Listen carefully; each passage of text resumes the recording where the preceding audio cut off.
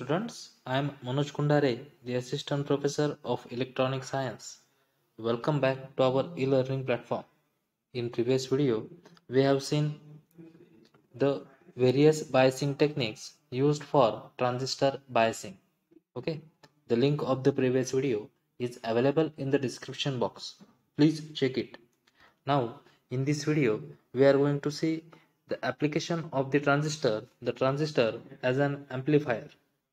We know that amplifier is a device or an electronic circuit which is used to amplify a low frequency signal or the low magnitude signal into the high magnitude signal. Okay, the main application of the transistor lies in its ability to amplify weak signal. The transistor alone cannot perform this function. We have to connect some passive components such as resistors and capacitors and biasing circuitry or battery. Such a circuit is then called as the amplifier.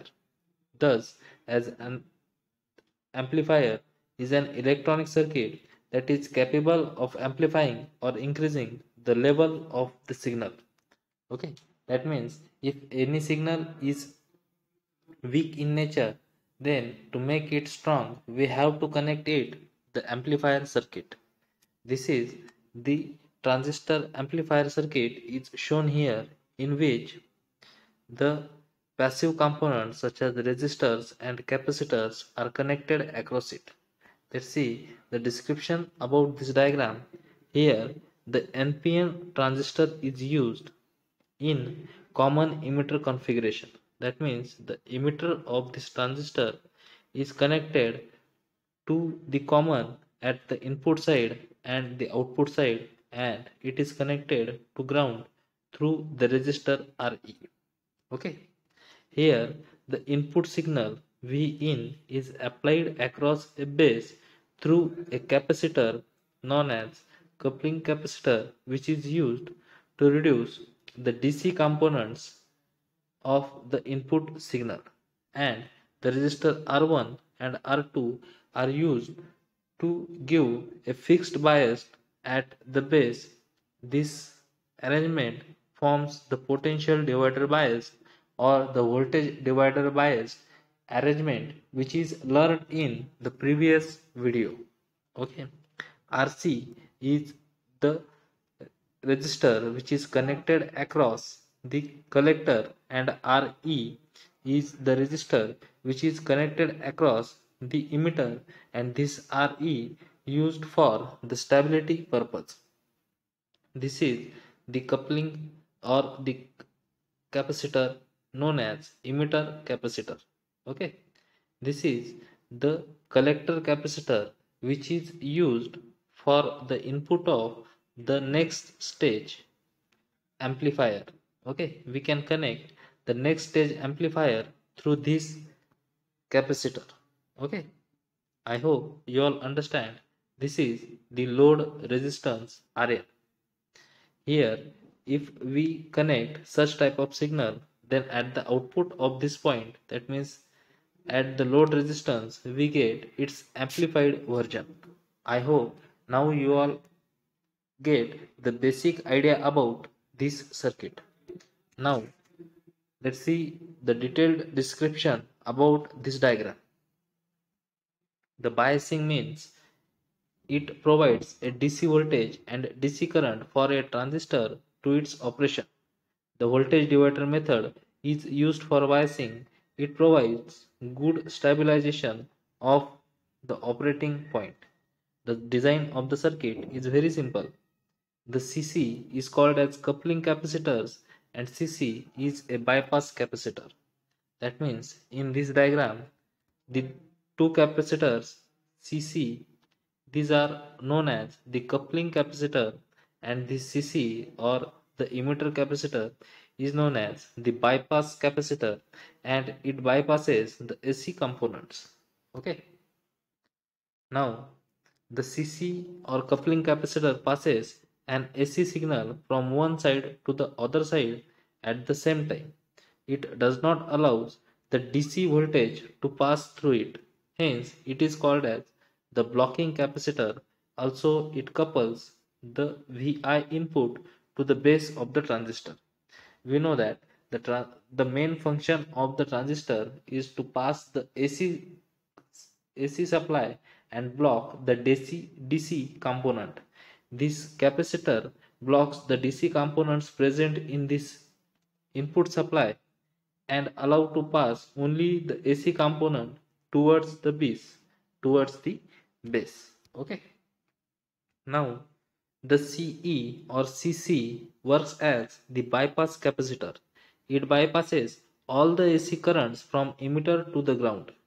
If CE or bypass capacitor is not put in the circuit, the DC voltage developed across RE which affect the transistor action through CE. All the low frequency signals pass from emitter to ground as Xc is much less than Re upon 10. RL represents the resistance load across this amplifier is output taken. That means across the load resistance we take the output. I hope you all understand the basic idea about this circuit. Let's see once again. Here this low signal or the low level signal is given to the base of the transistor through a coupling capacitor CC. The R1 and R2 makes a voltage divider bias arrangement which gives a fixed voltage or fixed bias at the base terminal. Okay.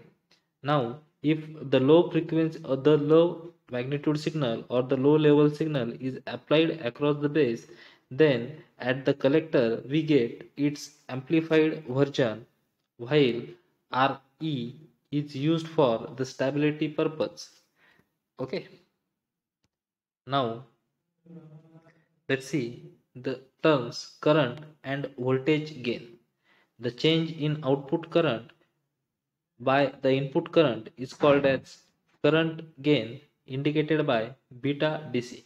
That means beta AC is equal to change in IC upon change in IB, that is equal to IC upon IB. Okay. The change in output voltage to the input voltage is called as voltage gain indicated by AV. That is AV is equal to V0 upon VI is equal to delta VCE upon R into delta IB, where R is the input resistance. That means minus beta AC into RL upon R. The negative sign indicates that the output voltage is opposite with the phase of input voltage. Okay, here the gain term means the ratio of output to the input is known as gain. Okay, here the current gain means the ratio of output current to the input current. Voltage gain means that the ratio of output voltage to the input voltage. The change in the output current by the input current is called as the current gain and it is indicated by beta AC. Hence beta AC is equal to change in input current upon change in IB, and we know that here in this diagram this side is the output side and this side is the input side. Here the output current is IC and the input current is the IB. Hence the current gain beta AC can be given by the relation IC upon IB. I hope you all now understand the current gain. Similarly, the voltage gain can be calculated that V0 upon Vi gives us the voltage gain. Okay. I hope you all now understand. Now the next term is the power gain. The power gain is the product of current gain and the voltage gain. The current gain is beta AC and the voltage gain is AV. Hence the power gain is defined as it is the product of beta AC into AV, that means the current gain into the voltage gain. The power gain is also defined as the ratio of change in output power to the change in input power. Okay. Now let's see the next term, the bandwidth of an amplifier. The limit is set to those frequency at which the voltage gain reduces to 70.7% of the maximum gain AVM, that means that is 1 upon under root 2 AVM. These frequencies are known as the cutoff frequencies of the amplifier. Okay, that means in this diagram we can see here that these are the cutoff frequencies. F1 is the lower cutoff frequency and F2 is the upper cutoff frequency. The definition of the bandwidth is the difference of the two frequencies, that is F2 minus F1 is called as the bandwidth of the amplifier. That means bandwidth is equal to F2 minus F1, where F2 is the upper cutoff frequency and F1 is the lower cutoff frequency. Okay. In this diagram, we can clearly see here that there are two cutoff frequencies, F2 which is upper frequency and F1 is the lower frequency, and bandwidth is calculated F2 minus F1. Okay, and the difference between them is called as mid frequency range bandwidth. Okay, I hope you all understand the concept of the bandwidth. That is, in between F2 and F1, the amplifier may give good amplification. There are mainly four parameters of the two-stage RC coupled amplifier: mid-band voltage, gain, bandwidth, input impedance, and output impedance. Okay. Now let's see the multi-stage amplifier, or it is also called as the cascaded stage amplifier. It is a very simple. The input signal is connected to the stage 1 and the input of the second stage is connected with the output of the stage first. Similarly, we can connect here the another type of amplifier in which output of stage 2 is connected with the output of the input of the stage 3. Okay, this type of configuration or the connection is known as the cascaded amplifier. In the circuit diagram, here we see here the two-stage amplifier in which this part shows one amplifier and this part shows the second amplifier. These two are connected with this type of connection. That means the output of the first type of amplifier, this part, is connected with the input of the second stage amplifier or the second amplifier. This connection is shown here. This type of diagram is discussed earlier.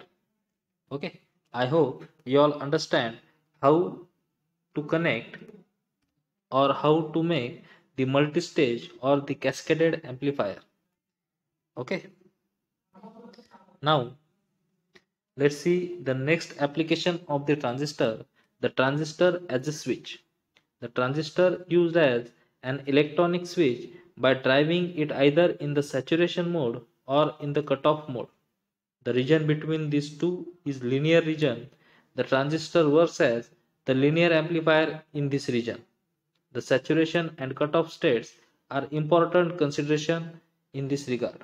That means we know that the transistor characteristics has the three regions. Okay, we have seen these type of characteristics. There are mainly three regions into which below this is the cutoff region, this is the saturation region, and into this is the active region. Okay, let's see once again. Below this is the cutoff region, this is the saturation region, and here there is the active region. Okay, if we want to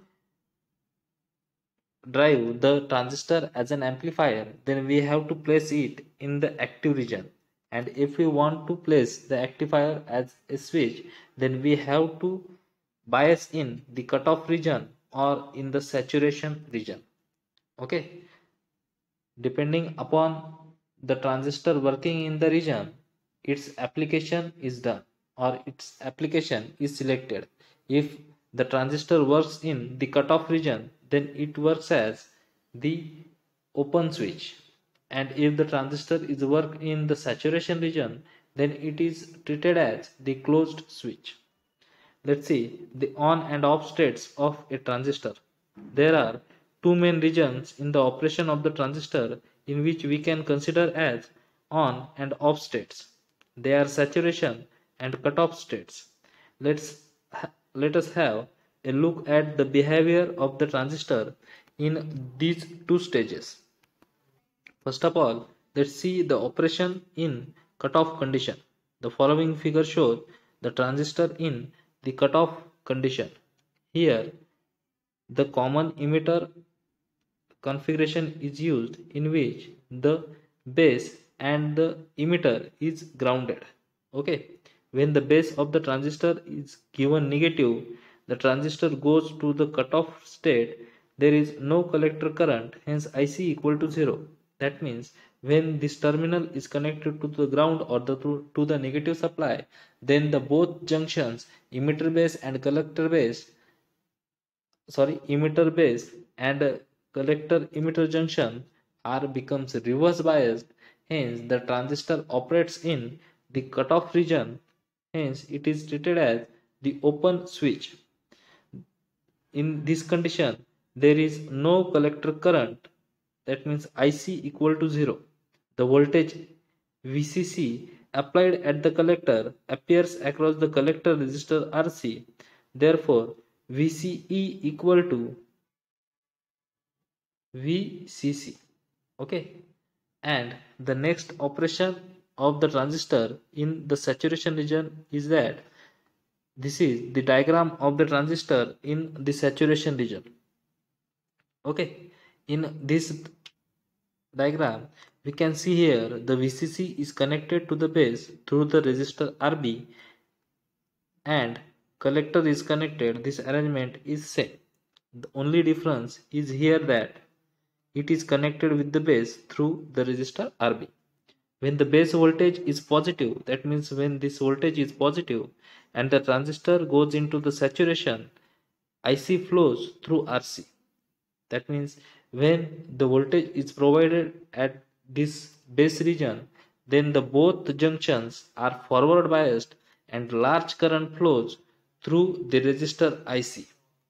Then VCC drops across RC, the output will be 0, IC equal to IC saturation, that means VCC upon RC, and VCE equal to 0. Large current flows or the current flows in both the junction, hence the transistor operates in the saturation region.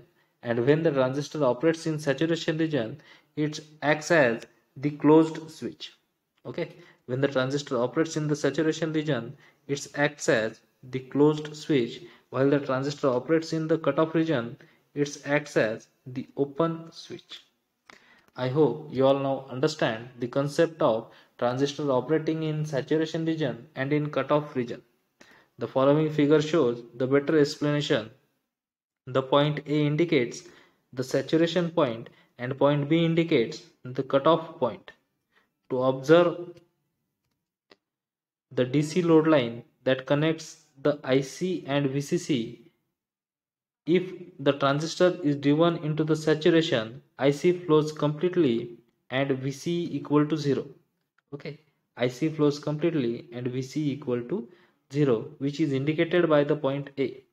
If the transistor is driven into the cutoff region, IC will be 0. That means here IC will be 0 and the VC is equal to VCC, which is indicated by the point B. The line joining the saturation point and the cutoff point B is called as the load line, as the voltage applied here is DC, hence it is called as the DC load line. Okay, I hope you all understand the application of the transistor as an amplifier and the transistor as a switch. Thank you.